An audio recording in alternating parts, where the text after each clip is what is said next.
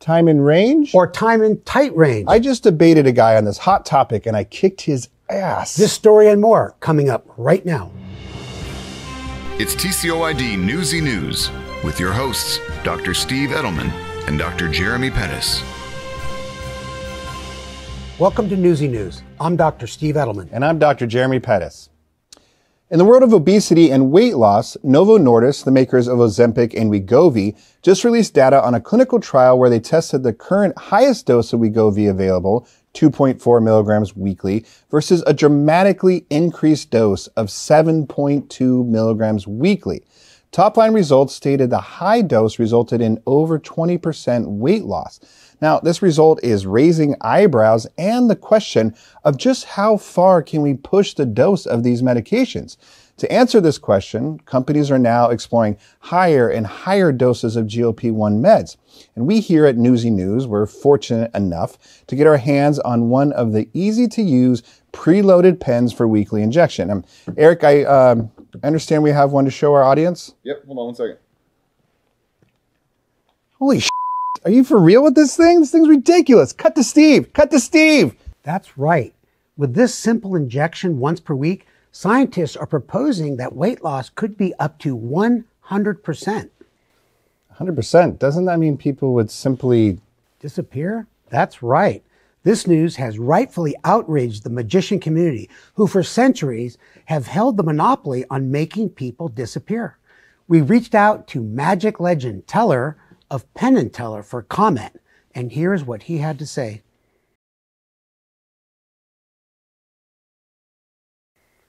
Compelling. In the world of continuous glucose monitors, we have two exciting and almost simultaneous announcements. First, Dexcom was recently approved to extend their sensor life from 10.5 to 15.5 days. And next, Medtronic received FDA approval for their new Simplera sensor, which is a major update from their previous sensor. No more transmitter, no need to charge it, and no need for calibration. Wow, Steve, that's actually amazing. I mean, with changing your sensor less often or not having to calibrate or charge it, I mean, people with diabetes could save a ton of time. Hold on. Let me see how much time this could add up to every year. All right, so one less sensor every 5 days divided by the number of changes in the rotation of the Earth, and take that square root of the I don't want to deal with this crap anymore, and the answer is I still wish I didn't have diabetes. Jeremy, stop being so dramatic. You have to admit, these are two really great updates for people with diabetes. I stand by my calculations. So dramatic. Speaking of CGM updates, there is a current debate as to whether time in range is still the best outcome to report for people using these devices. We have used time in range defined as a blood sugar between 70 and 180 milligrams per deciliter for some time now. Data shows that keeping your blood sugars in this range more than 70% of the time is associated with a lower risk of long-term complications.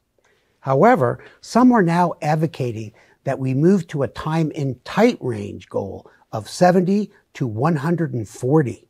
This is a hot topic in the diabetes world. And in fact, Jeremy just participated in a debate at a recent major diabetes technology conference in Amsterdam. He argued to stick with the traditional time in range, while the opposing side argued for moving to time in tight range.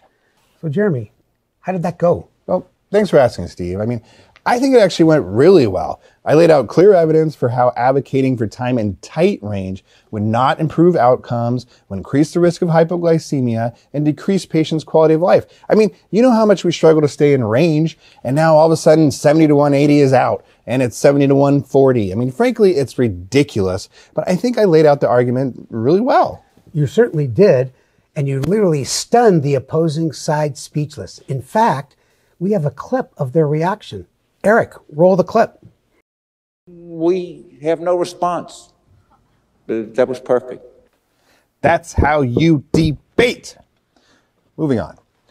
Recent data suggests that up to 75% of people living with diabetes experience diabetes know-it-allism.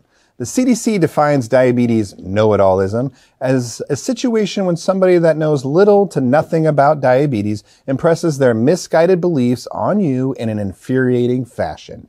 Here to comment on this issue is our very first Newsy News guest, guy at a barbecue you just met who found out you have diabetes. What's going on, Jeremy? Thanks for having me. This barbecue's kind of mid, though. Mid? Oh, you mean lame. I get it. But, you know, oh, crap. Man, that barbecue sauce really made my blood sugars go through the roof. I gotta hold the phone. Like, don't tell me that you've bought into all this diabetes stuff, too. What do you mean, bought in? I mean, that barbecue sauce did make my blood sugars go high. See, there you go. High blood sugar, hypoglycemia. I bet they're pushing those drugs on you, too. What drugs? Do you mean insulin? Dang right I do. That's the worst one. I had a grandma. She started taking insulin. 6 hours later, dead. Gosh, well, how old was she? 102. Oh, okay, well then maybe it wasn't the insulin. Look, I don't want to get bogged down in semantics with you, Pettus, but you know about Big Pharma, right? They're just keeping you hooked on the stuff as long as they can. You know what they say? Why tell you about the cow when they can sell you the goat milk for a crap ton of money? Okay, I'm pretty sure you're not using that phrase Pretty right. sure I am, Pettus, but I just stick to the proven medications.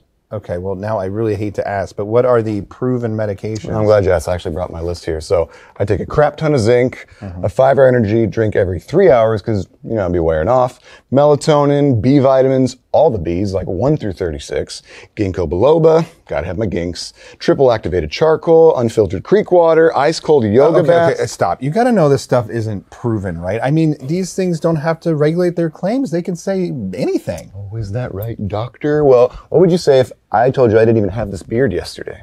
I'd say that's ridiculous. I mean, even if you did take something that could stimulate hair growth, it would take a long time.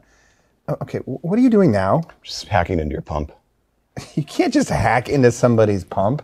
That's exactly what they want you to think, right? But listen, instead of your pump giving you insulin, now it's giving you estrogen. Estrogen? Give me a break. I mean, there's no way you possibly could have. Don't come crying to me in a couple weeks when you got big old... Okay, that's enough. Guy you just met at a barbecue that found out you have diabetes, everybody. Sheesh, get out of here. For TCOYD Newsy News, I'm Dr. Steve Edelman. And I'm Dr. Jeremy Pettus. Thank you for watching. You gotta get your ginks. Oh, man, we really gotta vet our guests better.